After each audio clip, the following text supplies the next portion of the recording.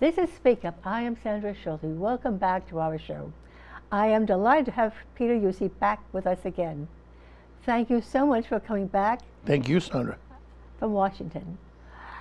Would you, I would like you to continue talking about the things that we thought about as our inalienable rights. As an example, the ability to freely choose where you live, no matter what your race. This is a big one, and it's just beginning to filter up. It was started by the Obama administration.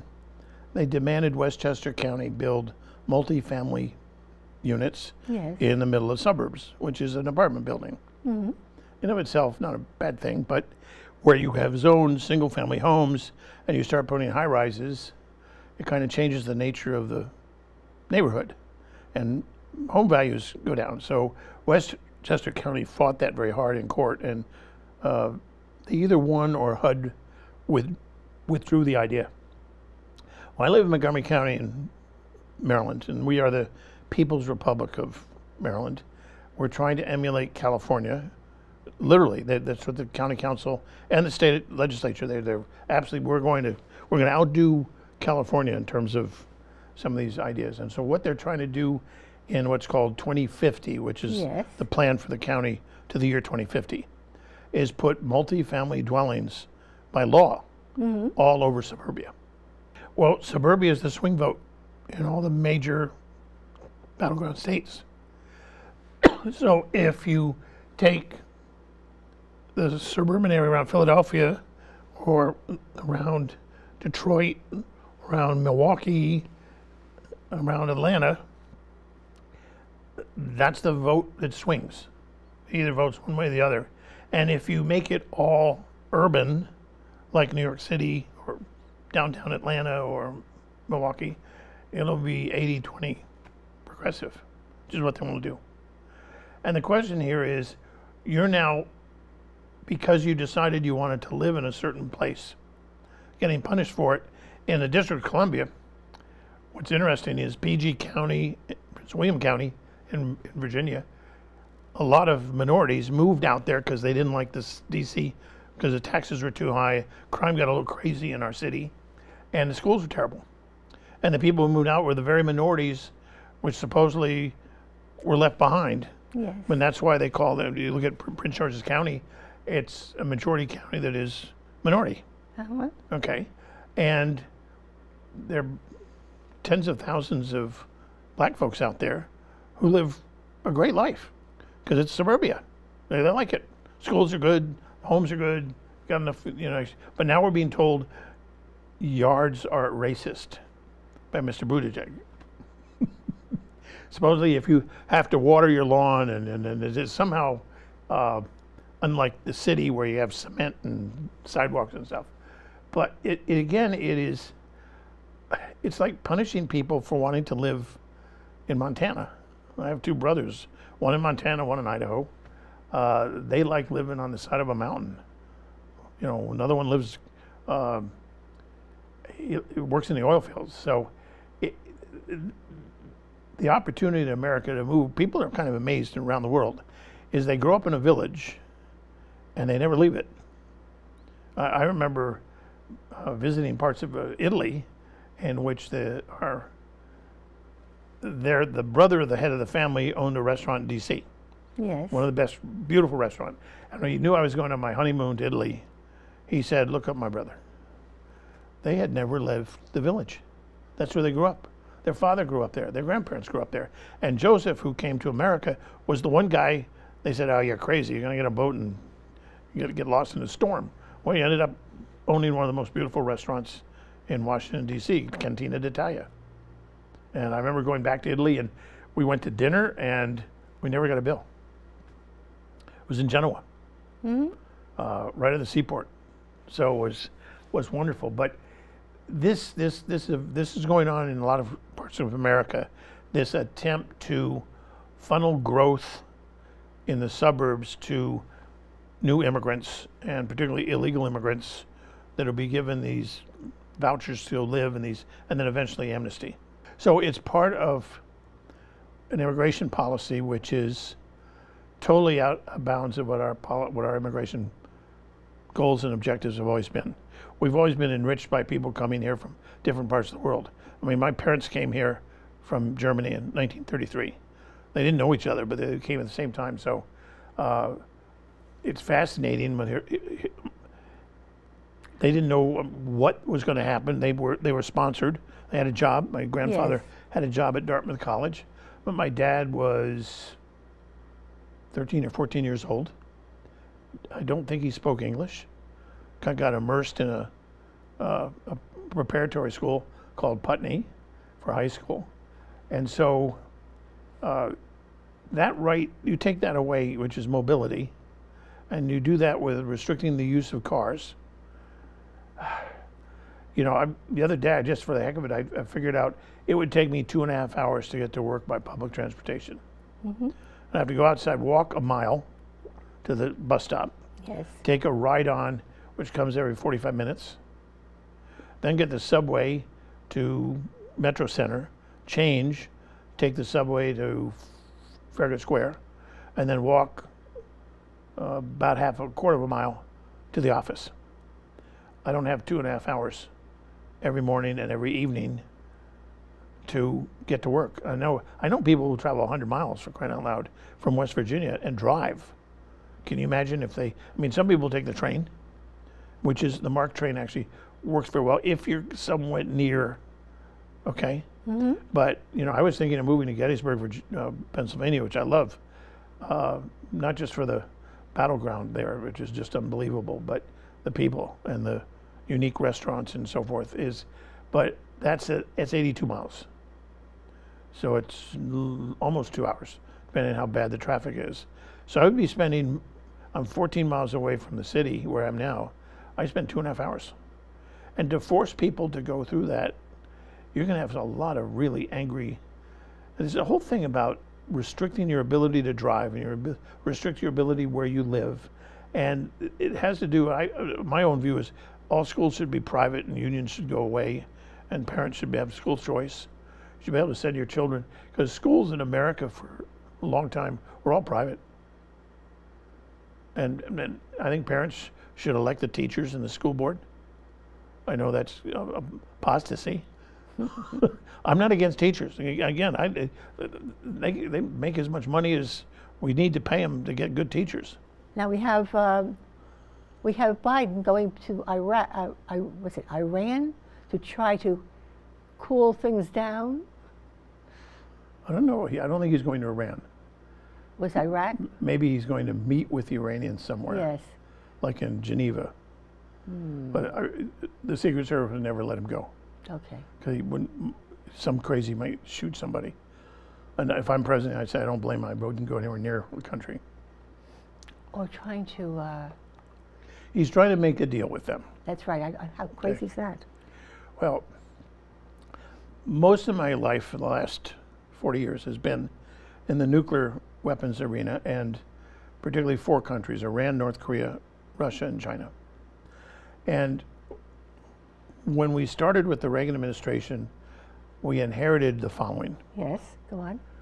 We have handed a arms control framework called SALT, Strategic Arm Limitation Talks, which allowed the Russians to build up to 13,000 warheads and allowed the United States to build up to a little over 12,000. The reason was our weapons on submarines and bombers weren't as numerous per missile as Russian big land-based missiles, what were called heavy missiles. So we had that. The Russians had proposed a freeze because they were way ahead. We hadn't modernized our ICBMs. We hadn't modernized yet. We hadn't built the Ohio-class submarine yet. The C-4 missile was not in production. And we're having fights over whether we should build the B-1 or the B-2. And the Senate would kill one and the House would kill the other. And it was kind of a mess. And then the Russians invaded Afghanistan. The Shah of Iran fell. Nicaragua went down the tubes to the Sandinistas. The Panama Canal, we, for some reason, gave back to some clowns who ended up being drug dealers and pretty bad people. And then if you look at the period Laos, Cambodia, Vietnam all fell to the communists, but another 20 countries fell to the communists during the 1970s, and then on top of which they invaded Afghanistan. So it was we had what was called a hollow army. Al Haig called it that. A number of other military officers did, is that we had a structure of an army, but there wasn't anything there to fight because it was so poorly trained. Drug abuse and alcoholism was terrible. I know Al Haig, when he left the White House and became head of NATO. Yes. He saved our American forces in NATO from being destroyed because of the drugs and alcohol. Wow. He had to, and remember, we were also going to a volunteer force from a draft, and Vietnam was ending. So that's what we inherited. We also inherited 14% inflation, 21% interest rates, eventually a 10% unemployment rate, and what was described by the media as stagflation, which was you had high inflation with low growth. Because it always assumed that, well, you could have high growth and high inflation, but not high inflation and no growth, which is what we did. And it was described by the media as malaise.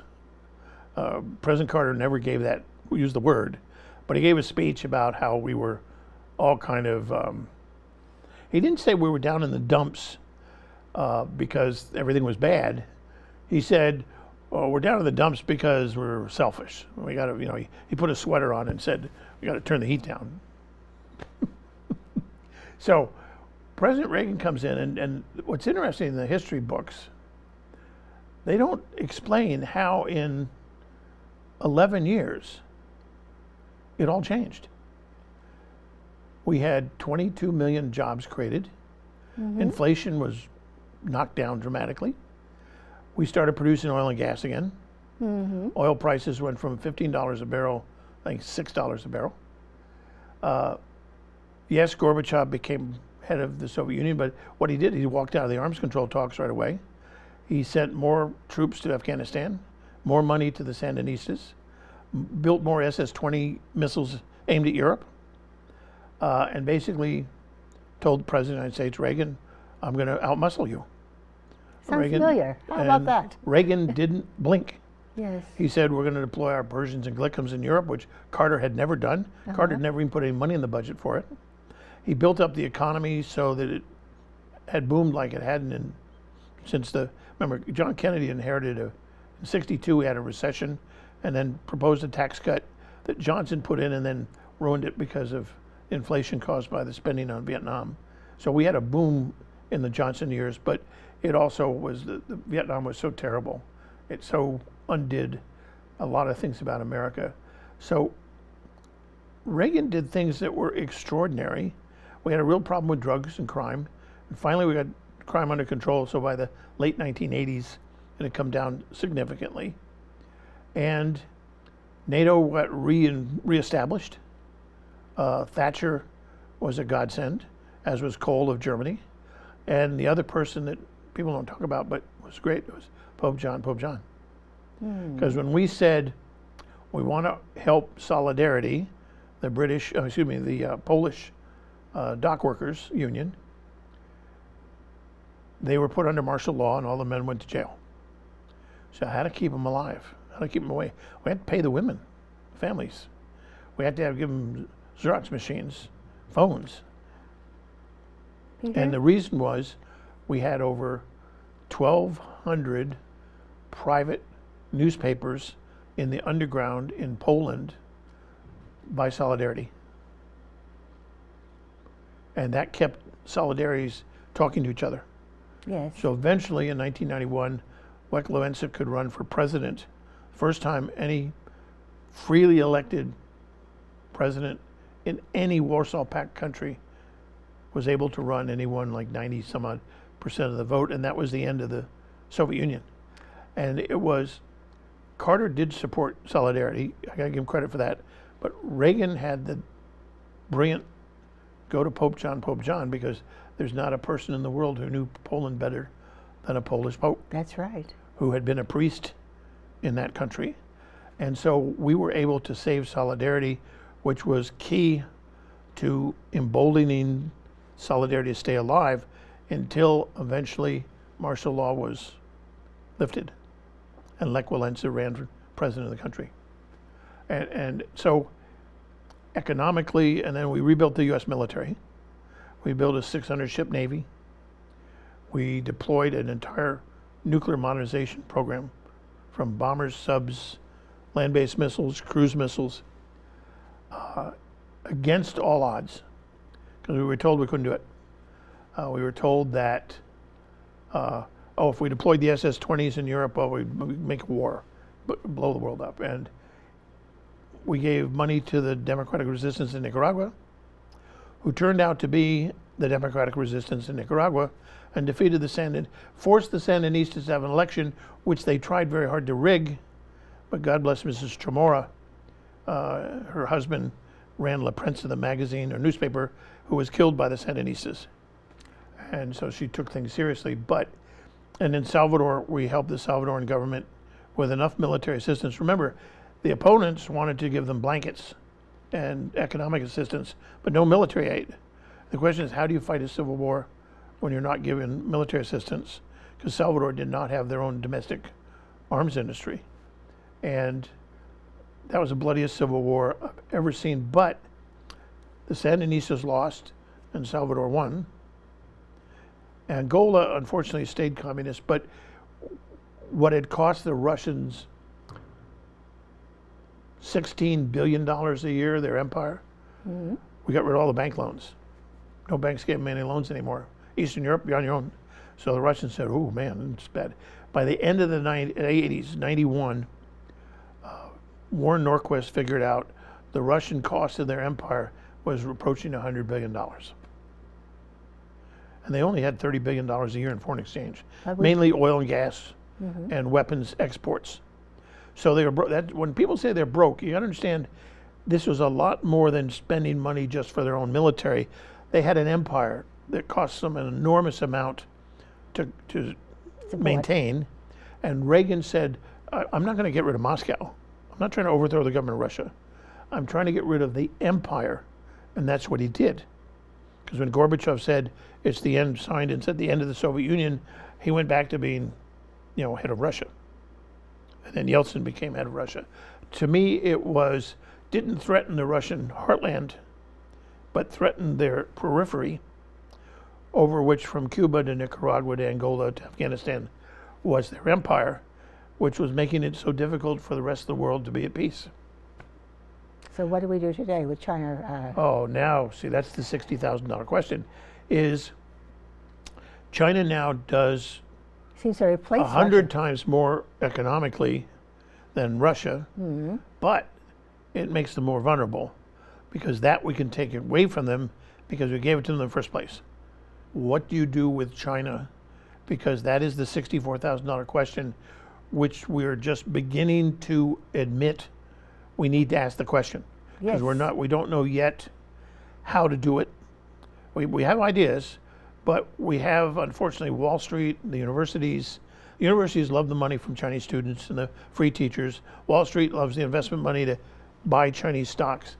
And also our big multinational corporations love having a big footprint in China. Yes, unfortunately, with the NBA and Facebook. So, but Congress finally has a good majority now understand this cannot continue.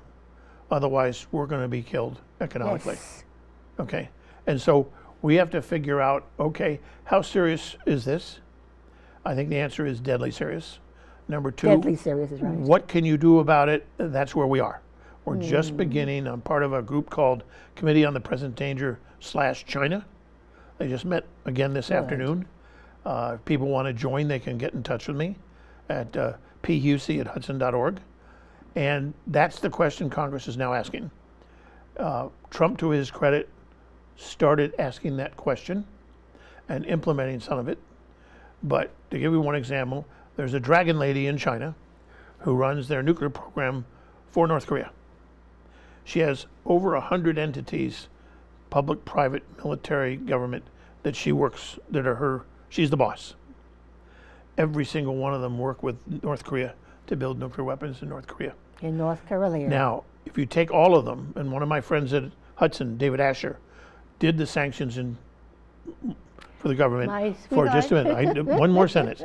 He did the sanctions numbers for Russia and China. Yes. He did a chart. Out of the 130, 40 entities, we've only sanctioned 12. Okay? And they're all Chinese.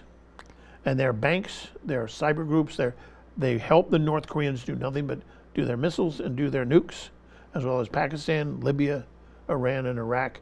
Iran and Iraq, the Iran's bad, Iraq's gone, Libya, no nukes, but Pakistan's bad. So China did all this.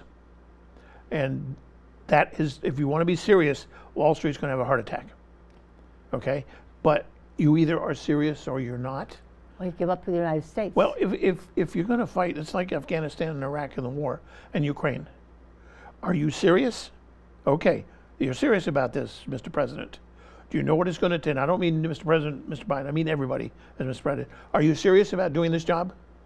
Yeah. Well, this is what you have to do to be serious. Oh, no, we can't do that. NATO won't like it. Well, then you're not serious, and all you're doing is muddling through, and it's just going to be basically more Ukrainians dying because we're not willing to stand up and say, we have to do the following, and if you think it's going to make the Russians use nukes, well, then you got to decide whether you're going to back off or not. But be honest, don't send all this money, and all it is doing is getting thousands and thousands of Ukrainians killed and more of their country blown up.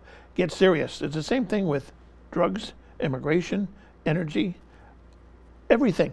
Get serious. You can't play at these games.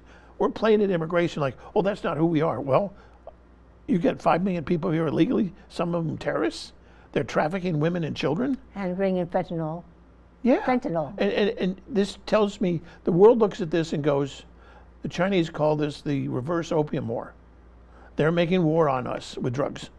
And they're laughing because they don't think we're serious about dealing with the problem. In my view, there's one, you asked one message. There's one message. Get serious, America. Okay? And we usually, when we get serious, like World War II, like the Civil War, like World War I, okay? Like what Reagan did in the Cold War, when we get serious, we win.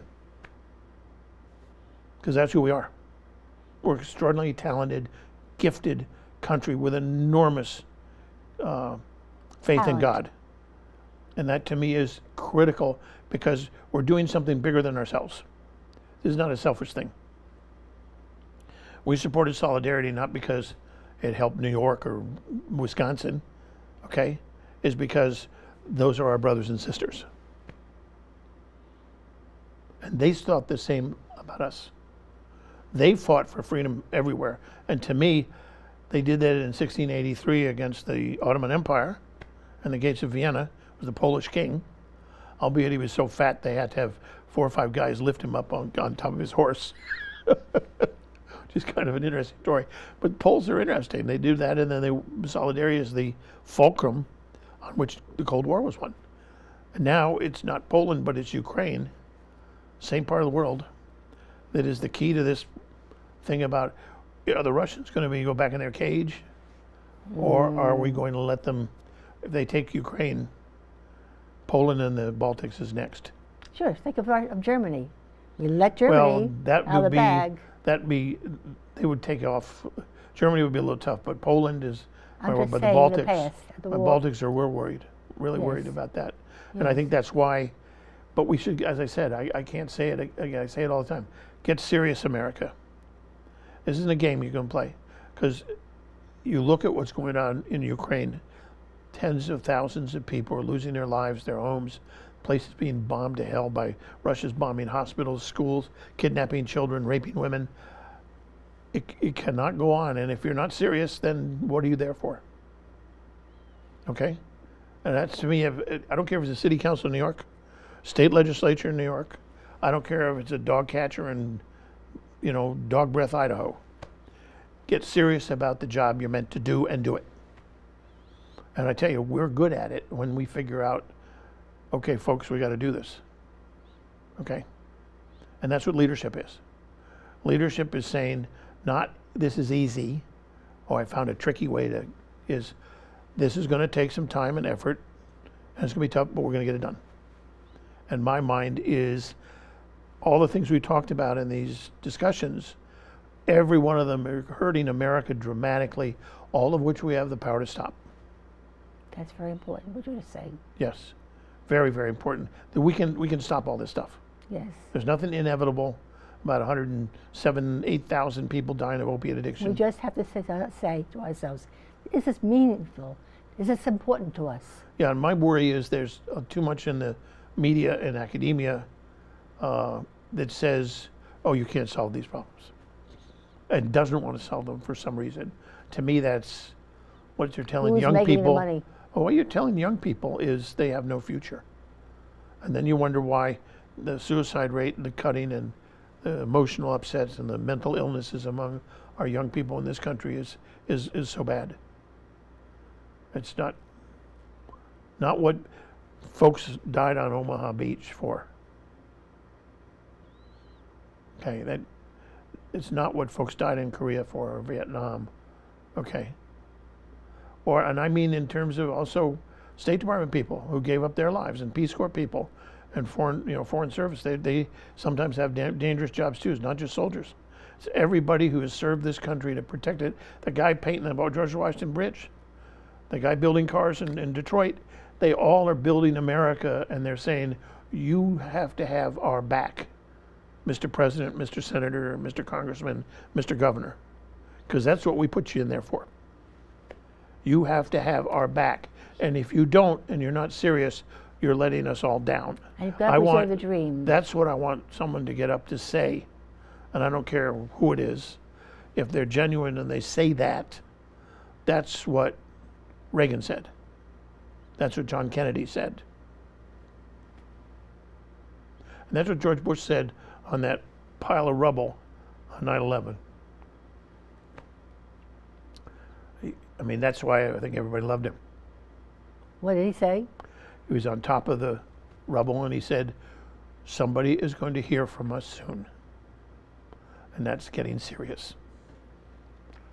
Thank you very much. And thank you, Sandra. Always a pleasure. This is Speak Up. Have a wonderful, wonderful rest of the day. Goodbye.